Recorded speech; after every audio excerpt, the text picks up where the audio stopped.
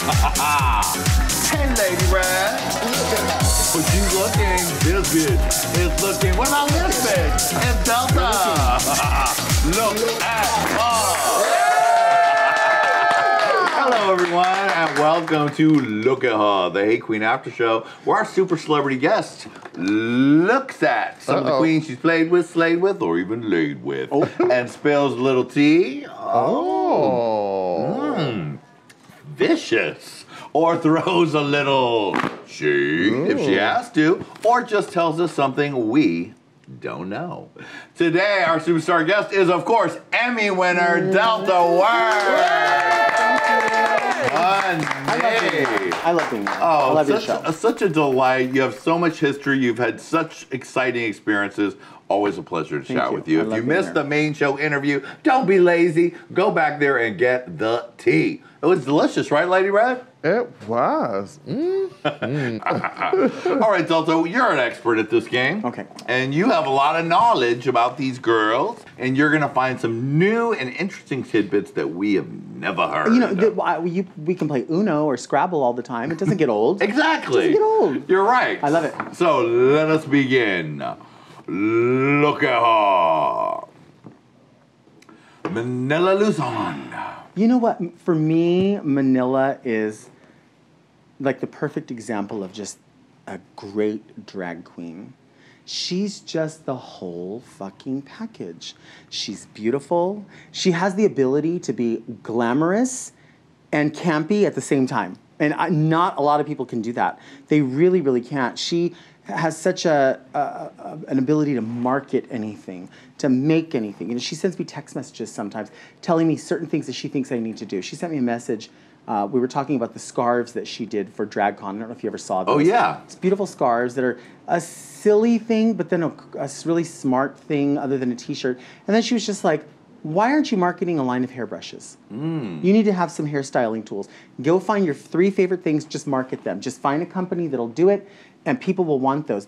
She's just like, I can remember when I was first coming up in drag, one of the first documentaries I saw was called Ragtime, and it was on HBO. And I remember thinking, oh, these are all famous drag queens that I knew nothing about and I'd never seen, and I'll probably never meet them. And then one day I met Varla Jean Merman, and one day I met Lady Bunny, and I met, you know, some of these people. When I see Manila, I'm wondering if there's kids that are seeing her on social media and they're like, oh, one day I'll meet Manila. Yeah. Is it going to be that for them? Because I think so. Look at her. Jasmine and I go back really, really far. Yes, we go back. We have been part of Dreamgirls for a very, very, very long time. And we've done tons of private events together. We both got to be on Drag Race separately, but got to be on. Jasmine is one of those people that is so funny, especially when she's not trying to be funny. Do you know what I mean? As we learned on All Stars. Right, as we learned, and again, I mean, listen, I went home on a stand-up comedy challenge, so I'm not reading anybody. I know how scary that is. Yeah. And because a lot of times that we're told something about ourselves, so if you're told, well, you're funny off the cuff by everybody, you just probably assume like, well, let me just go do that. And so she did that, and you know, I mean, somebody has to go home. I don't think it has. It's a casting an aspersion on her type of drag or her glamour or anything like that, because she's one of the most exciting people to watch live. She is truly one of the most exciting performers, and she, again, is hilarious. Was she always as hilarious as she is now? Always. Yeah. Always a funny person. Always a funny person. Always. And you know, Jasmine likes to spark and park. Yeah. Jasmine likes to do all that. But for Jasmine, it's just always been a fact. Sure. And so people I don't know how many people necessarily relate to her about that. They relate to her because of her videos, her viral videos, and her like just being funny. And again, it's one of those things where off the cuff, when she just says something, you're like, that is the funniest thing, and you can't stop repeating it. And like the jush. Yeah. You know, that. Were you there on set for the Holislay special when she walked out? Do you have any tidbits on that situation? Not really. I mean, I know it was, you know, when you're filming Drag Race, regular season, you don't know anybody, really. Yeah. You just know these girls, like, casually. But All Stars, you already know everyone's personality, and you've been on the road with them, and you've eaten with them, and you've had them hold your hair when you puke, I mean, all of that. So these girls all know each other, and they know who's going to act a fool and who's going to need extra. And Jasmine's not about that. She's not about needing extra, and she's not about acting the fool. So if someone is being perceived that way, she's like me, or I'm like her, it's time to go. And I will say, I'm not going to say who or where, but I am going to say there's been situations where Jasmine has had to separate herself because she sees the buffoonery being rewarded, and she doesn't appreciate it. Well, very nicely said. Look at her. Stacey Lane Matthews. Ooh, that looks great. She looks stunning right there.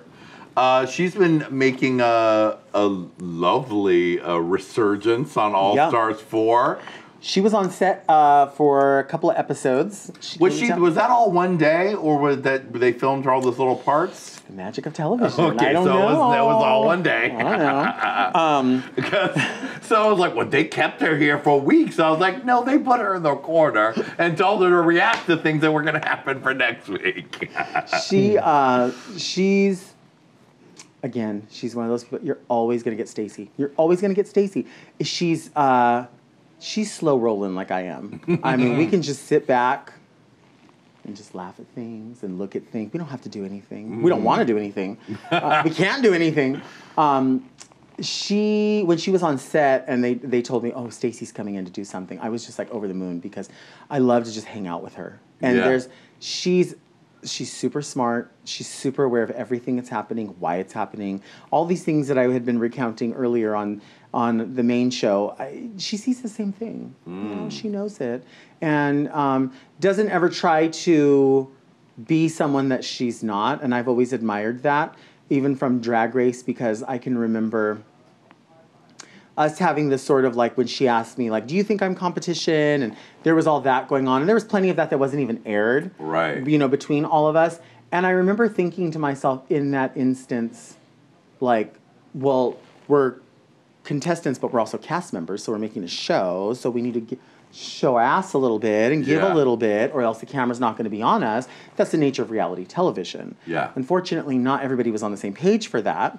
And so I realized later, and that wasn't until our reunion, like, did you say that like because it needed to be said, or were you just trying to be hurtful for camera, or were you just trying to be funny, or what was it? And I really realized through my friendship with Stacey that the person that I would hope to be or hope to perceive to be, which is just nice to people. Yeah. And just willing to worry about your own self, worry about your own shit.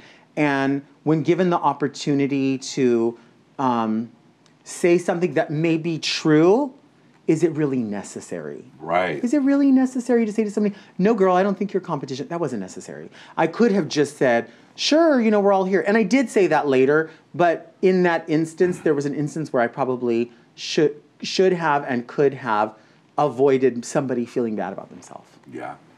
It's hard to be in the Thunderdome, sweetie. It's a delicate balance between making television or hurting feelings or being your best person. But she's that person. She's a kind person. We love her here. Look at her. Wow. Teleport us to Mars, Teletubby. I mean, a catchphrase machine, such an interesting person. You've worked together for many years, right? She's really energetic. She's really about, I mean, I remember when I very first met her, she was working in Long Beach at a club that we worked at, and then she told me, oh, I wanted to stay here and continue to do your show that you invited me to do, but I'm moving to Texas, and I'm going to work there. One day I'm going to work with RuPaul and Lady Bunny. You'll see. She said these words to me. I promise you she said these words to me, and she'll tell you the same story. And I was like, oh, girl, you're crazy. None of us are going to do all that, girl. And sure enough, she called me maybe 2 weeks later in my home. I don't even have a cell phone back then. Wow. And she said, hey, it's downtown Tammy Brown. Do you remember me? I'm calling. I'm on break from my job at the Big Fisherman over here in Texas, and I'm going to be coming to California very soon. I don't know how, but I'm going to get there. And then maybe a year later, like she would call me consistently. And then one call came a year later, and she said, hey, guess what? I won a Jeep in a contest. I said, what? She's like, I won a Jeep, and I'm driving to California, and I'm going to be a star. And I was like, well, let's be a star together. And she came to fucking town, and she got on Drag Race, and she worked with Lady Bunny, and she worked with RuPaul, and she had songs. Red will tell you back when we used to do brunch in Long Beach, we didn't even have flyers for the show, and Tammy would sit up and get index cards. And she would draw pictures on them, the name of the club and everything, and she would stand on the corner and say, this is my flyer, I'm gonna be at brunch, you should come to Brunchettes, which is now at 5 different locations, run by Jules of Long Beach, wildly successful. And Tammy was handing those out, and I remember, God, I wish I still had it. I came across one in my storage unit. Wow. I wish I fucking still had it. I don't think I do, but that's Tammy. I mean, I swear to God, that's a crazy nut, but 100% real. 100% about it. About that life. Like any life, she's about that life. And high as fuck. High. That's why we love her, right, Lady Red? Yes, sorry. All right, look at one of the newest girls in your sisterhood. Must feel exciting to see someone who's obviously been so talented and done so much, so many years, finally get a chance. I will tell you that Nina was one of the first, Nina's club, Axis and, what? Axis and Union Cafe are the two clubs that Nina works at, and I went there to work when I left Drag Race, and I had a fucking blast. She's so cool. She's the first person that got me. We were completely stripped down to our underwear and bras with no wigs, and she does this thing with Virginia West, and they chug this. They call it the icing, and they chug like a Bud Ice, or I don't even know what comes in it, but they do it. You have to do it with them, and they do it. And Nina and Virginia, I don't know how that works, but they managed to get the whole thing down in less than like maybe 1 or 2 seconds. But I don't know how how the water and air even like you can't pour it that fast. So how do you drink it that fast? She does it, and she is brilliant. I was super excited after I was on stage with Adele. Adele came to Columbus, and she was on stage with Adele. Awesome. Brilliant. She's super fun. She's so beloved in Columbus. I mean, beyond. And everywhere. People love her. And I'm so excited for people to see her on Drag Race because runway after runway, I would sit there and watch her. And, there's something that happens on Drag Race which, when I was on and even after, it kind of bugs sometimes when they're like rewarding people for, you've improved this week. And I'm always like, why do you need to improve? Can't you just come here and be a bad bitch and then go, hey, guess what? You're gross. Get out. Like, that's kind of what I want to see sometimes. But I will say she came there and Michelle specifically would give advice. And she would take that advice, and you could tell when she came back every time that she took it to so much heart, whether it was holding your face in front of the camera, or whether it was a shoe, or it was this or that. I just can't wait to see what people bring because she really is not just a professional queen and not just a seasoned queen, but she's somebody with so much heart. She has so much heart. She's fucking cool as fuck. Yes, we love Nina West here. I can't wait to see her on the Sparkle Couch at the end of 11. Look at her! For part 2 of Look at her, click here. For more incredible episodes of Look at her, click down here. And don't forget to subscribe!